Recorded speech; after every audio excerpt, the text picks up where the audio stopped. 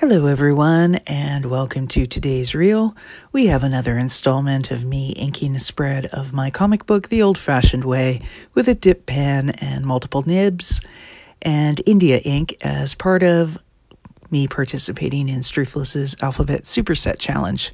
This week it's the letter D, and our mouse man pal Myles is stuck in the dentist chair for a cleaning, and he's daydreaming.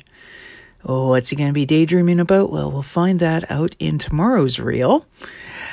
In other news, it's Inktober now, so happy Inktober. See you tomorrow. Bye.